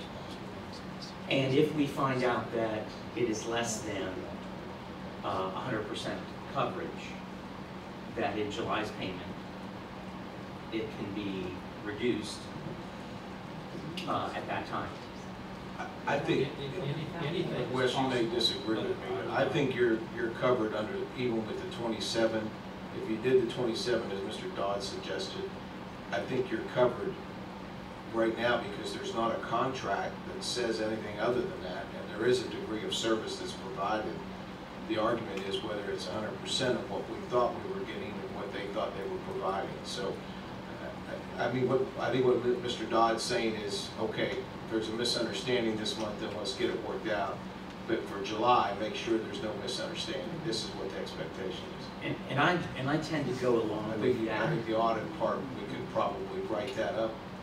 I still have to believe that this is a misunderstanding because I thought the sheriff was very clear that he wants his deputies on the campuses when there are students in school. And there are students in school in the month of June and July. And so with that, I can be agreeable to us releasing the 27.5 and saying that I have to believe there's a misunderstanding, but you will, because you are going to have people on there every day that there is kids in school. And that's the issue. The issue for July is the dates that Ms. Summers has been provided. They're offering less services in July than what we were provided with in June. So that's to be worked out yet. Hopefully we can get that worked out. Because so far they have said we cannot cover everything you're asking for in July, unless they change their stance. That's what they've said. So, I guess the conundrum is that if you pay the 27 today, it doesn't necessarily mean you're going to get full coverage in July. We're still arguing over the July coverage. Which is different. It would be a different contract.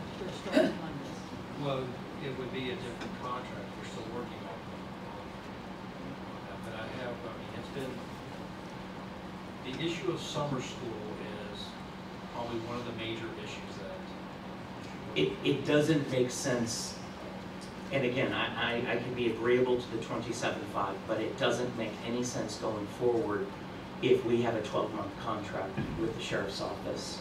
And this would now be for 20, how many is with next year's? No, next year's. 25. We'd have 25, which would be 22 schools covered plus 3. So on July 1, 2018, we will have contracted for 25 law enforcement officers.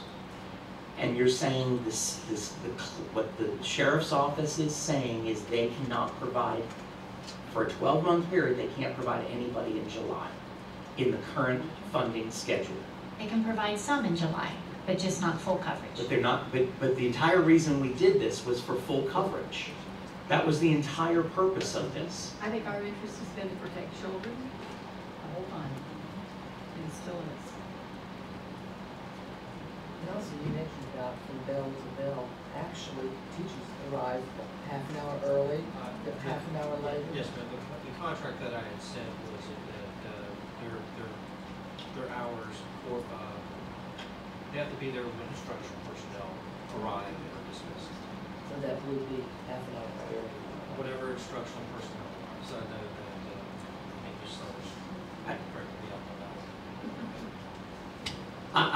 I'm willing to do this and to get through the first part of this, and that is to make a motion that we release the $27,531.31 to the sheriff's office for coverage of our schools in June, as was originally voted on March 13th, 2018. Just for that purpose, I mean, for that part of the conversation. So that would be my motion. My comment only would be, before somebody seconds it, is that it would be my intention that what we voted on $1.1 million for 12 months will include coverage for all the schools while students are in session from July 1st all the way through, from July 1st, 2018 through all the way through June 30th, 2019. And I would make a suggestion, if you're going to do that, you're basically saying that we're going, that whatever the coverage was in June, we're going to pay for it full. And we'll just go ahead and we'll do that. I would make that contingent upon the assurance that if the contractual assurance that summer school is going to be covered in July. Then that's how I would make a motion. That we pay, then the motion is $27,500. Yeah. That's correct. $27,531.31 released to the sheriff's office for payment in June, with the assurance that coverage for summer school continues, and that payment is contingent. Contingent upon it being in the contract, that the 18-19 contract that summer school will be covered. Which starts In the July- 1.1, starts July 1. in the 1.1, and that's my And motion. the money would not be released until that agreement is in place. I'd second that. All right. Is that we similar to have- what yeah, you were? yeah, all right, yeah. I wanted to make You sure. have a motion, yes. I thought we were on the same page. All right, motion by Mr. Kenny, second by Ms. Bryant, to pay the $27,531.31 to the sheriff's office for the month of June, contingent upon a clear direction in the next contract, the 18-19 contract, that specifies SRO coverage, full coverage while school is in session, anytime, anytime school's in session, including summer school classes. Is that right, Mr. Bradshaw? I believe that would cover. I've got another question though. Of course, there's other issues in the contract. I was just No, I gonna say, understand I that, have- but I have I'm just problems- talking about I this have problems part. with other But issues we in would the have to- contract that Okay. I'm, Okay, so you want to bring up another issue in the contract, right? so I don't, Okay. I'm not sure I approve of this contingency going to the 27th. Okay, so Mr. Bradshaw, we do have a motion, a second on the floor. I know there's more to discuss about the contract. So should we go ahead and approve this or vote on this motion and then come back to the other issues, or? I think what it is that there's some other issues that I'm discussing with the sheriff's office. I mean, I think it needs to be contingent upon the summer school definitely being covered starting July 1 and the execution of the SRO agreement. Because I don't think you want to give the money unless we have an executed SRO agreement with the sheriff's office. And not for naught, I think you need to be very clear on what you say and how it's worded so that there's no misunderstanding. In the motion, you're saying? I think that the motion, if what Mr. Kennedy said was that willing to pay the 27, whatever it was, Right. and have it contingent upon full coverage starting July 1 for summer school and all other schools, regular school sessions through June 30th of 2019, and the execution of the SRO agreement by all parties. The county's going to sign it because the money's flowing through them, they don't care. But we need to make sure that, we're not piecemealing that together. And that is what I'm saying is my motion. And I still have other issues But And that I are not- have, That are not, I think the other issues. I just didn't know that they were germane to this particular part of that, but I definitely thought we needed to have a conversation about that. Right. But I just thought as far as what I'm willing to say that we should, pay on, I didn't think that they were germane to that part. Well, Mr. Lee, last time we all sat here and all of And us, did this. 5 of us, heard what was being said. We thought the sheriff and the board agreed, everything was fine. Never expected anything that's happening right now. So I think that's one of our concerns, to make sure we get it totally clear as clear can be. I still am stuck on the fact that it doesn't come down to making sure our children are safe and their protection in school. It always comes down when there's a misunderstanding with the money. And so, I took the $96,359 and I just took the days from March until the end of June.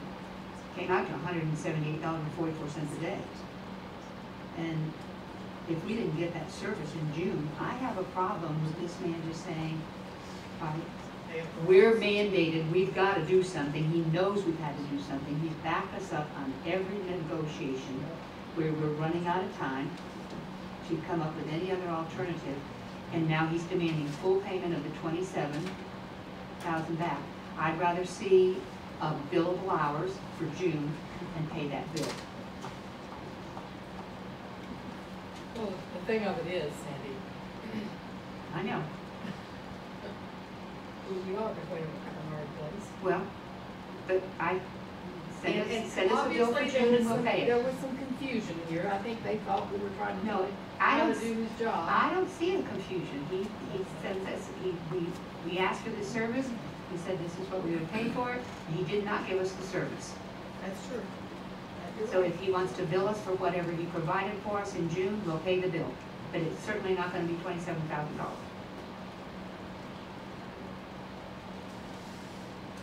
All right, well, we do have the motion and the second. So, Ms. Counts, I appreciate your discussion, and I would like to just ask for other discussion from other board members as far as this motion.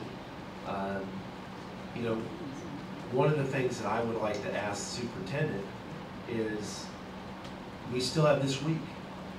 And if we're saying that we're gonna give you the money, and then in July 1, we're starting something different. I mean, in my view, we're really not starting anything different, because it was what I agreed on from the very start, right? I think Mr. Kennedy, that's what we all kind of agreed to, that we're gonna pay him the $27,000 to get us through June. He still has to cover this week. I mean, that's my view. It's his responsibility right now as the sheriff, and after seeing the work that we've done and the intention, I don't want him to miss the larger concern of student safety. That's what we want. And so I think that this week in June, Ms. Surnich, are we covered this week? Not fully.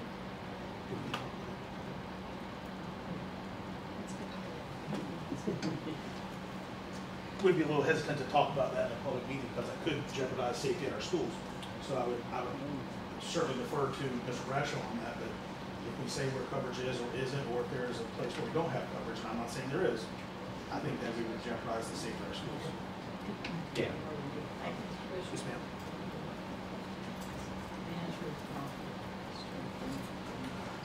But yet, Major Linhart has mentioned that they are covering the safety of the schools for summer school. Isn't that correct, Bill, too? As far as assigned? The answer is not fully, the other answer is fully. Well, the quote that it was is we definitely, says we are definitely giving the schools coverage for the summer. We feel it's the right thing to do. That was what was said. It did not specify the amount of coverage. It just said coverage. And earlier, though, I believe in the article it said that they would not require that he would not discuss where coverage was for security reasons. All right, we have a motion, a second, and yes, ma'am. And just so you all know where Ms. Furnish is getting the number from, they sent us, she sent them the schedule of school, summer school out. They sent us a schedule on when they would put people in. That's how she's astronomical. She doesn't know when they do it. They were like done separately, though, that weren't done in cooperation with each other? No, right? But we have the expectation that the schools are being covered. I mean, that's. I always thought that was the expectation. I didn't think that had changed in many conversations. Yeah, we didn't have any concerns because I thought we were totally covered when all these things come up. So now we're in this one. And the elephant in the room is that these SROs that were working in our schools have been reassigned to different duties. They're not available to us. That's the elephant. Was the sheriff's office invited to that? They knew about the meeting that was for the attorney. He said he didn't know. So they did know. They knew the meeting that we knew- agreed to. They knew it was after this.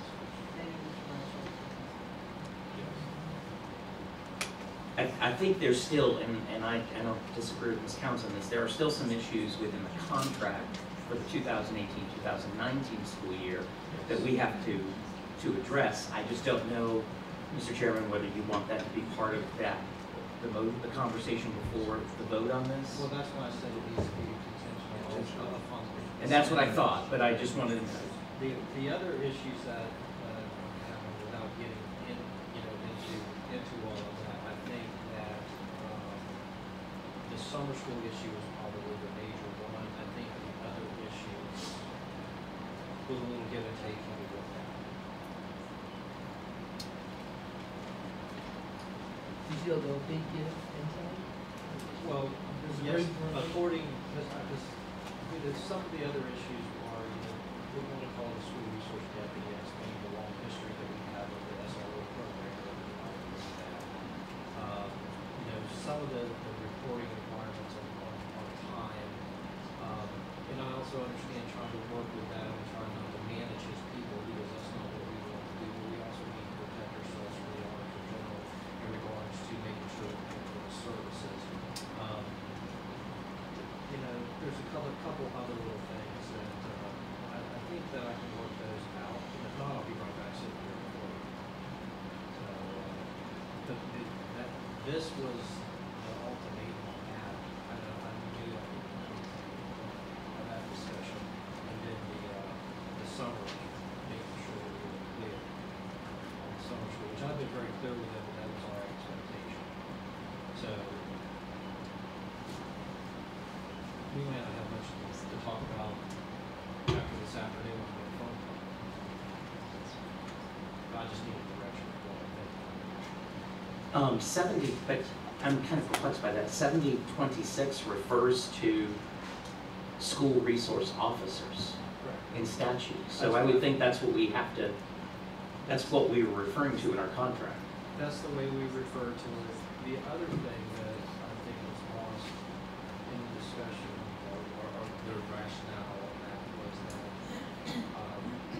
I think we started in 1984 with an SRO program, probably one of the first in the nation. We're nationally recognized, and we've had it for 4 or 5 years, 3 years. And so we have always had the school resource officer, in addition to the statute indicating as a school resource officer. I think that there is a tradition in the history of this county that goes back, for a long time. There's why it's still, honestly, he can call his deputies whatever he wants to. He can call him a school resource deputy if he wants to call him a school resource deputy, but the statute is for a school resource officer in our history. It actually says requiring a school resource officer. Yeah, I think that's not going to be an issue. Yeah, that's not, it's a school resource officer program. That's what we always talk about, that's what we all agree to. I mean, that's, in every discussion we've had in a public meeting, it's the SRO program, right? So if he wants to call him something else, school resource detective, or school resource officer deputy, or whatever, then that's up to the sheriff. I don't have a problem. Call it whatever he wants, it's a school resource officer program. Okay, So there is a motion and a second. Is there any other discussion on motion? Are we clear on what Mr. Kennedy's motion is? That we approve the spending of the full $27,531.31 to pay for this month of June, contingent upon the understanding, the full understanding, that starting July 1, 18 through June 30, 19, contract year, that the contract will specify full-time coverage whenever school is in session with an SRO there. Yes. And that the other, and contingent upon the other parts of the contract being approved. Is that your word? Contingent upon everyone executed. Executing the contract. And that's the second that I believe, who was the second, Ms. Bryant? Yes. Ms. Bryant, is that your understanding too? Yes. Okay, so we're clear on the motion. All right, so last time. And you're satisfied that the words that are in the motion can't be, again, explained in 3 or 4 different interpretations? I think it's very clear. We're only paying the money if we have full coverage July 1, and I think the other part about executing the contract also means that we're not paying the other small issues, which I feel pretty good about. And you feel the definition of full coverage is clear, is clear? My understanding, yes, ma'am. I think that y'all made it very clear that when school is in session, whether it's regular session or summer school, there'll be an SRO present. That's clear on it in my mind. We're not gonna pay them from 7,000 until we have everything else in place. Correct. So that's the motion. Okay, are there any other questions or comments about the motion? All right, all those in favor of the motion, please say aye. Aye. Any opposed? Yes. Okay, we have 1 nay. Motion passes 4 to 1. Okay, Mr. Bradshaw, is there anything else we need to talk about on that? Okay, all right, good. All right, I will ask for citizen comment again. I know it's not on the schedule, but I do try to take that at the end of the regular business of the meeting. So is there any citizen comment? Anyone want to approach the podium for comment? Okay, seeing none, any other business that needs to come from the board? Board members, just to let you know, after we do this section, we're going to take a break, and then we'll come back for the workshop topics. But, Don, I just wanted to let you know Yes, that I just informed today that micro school will close this year. Oh, wow. The board voted to disband it last week, and so they're going to be working through that process. Wow, that's a shame. Take your place? And the teachers that are there, will they come back into our system or no? They were not our teachers. Students will come back to us. Well, most of those, Some of those teachers may have gone.